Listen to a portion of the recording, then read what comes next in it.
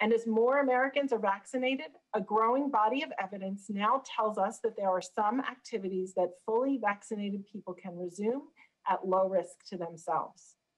This is why today, CDC is releasing its initial guidance for the public that, for the first time, lays out some of the activities considered safe for those who are fully vaccinated. When I say fully vaccinated, I mean people who are 2 weeks after their second dose of either the Pfizer or Moderna vaccines, or 2 weeks after a single dose of the Johnson & Johnson vaccine.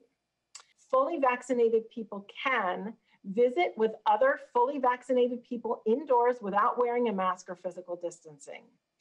Visit with unvaccinated people from a single household who are at low risk of severe COVID-19 disease indoors without wearing masks or physical distancing. And refrain from quarantine and testing following a known COVID-19 exposure if the vaccinated person remains asymptomatic.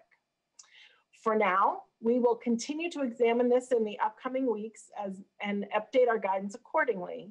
Fully vaccinated people should continue to take precautions in public, like wearing masks and physical distancing, wear well-fitted masks and physically distance and adhere to other prevention measures when visiting with unvaccinated people who are at increased risk of severe COVID, or who have an unvaccinated family member, household member who is at increased risk of COVID. Wear masks, physically distance, and practice other prevention measures when visiting with unvaccinated people from multiple households. Avoid medium and large-sized crowds. Get tested if experiencing COVID-19 symptoms. Follow guidance issued by individual employers, and follow CDC and Health Department travel recommendations.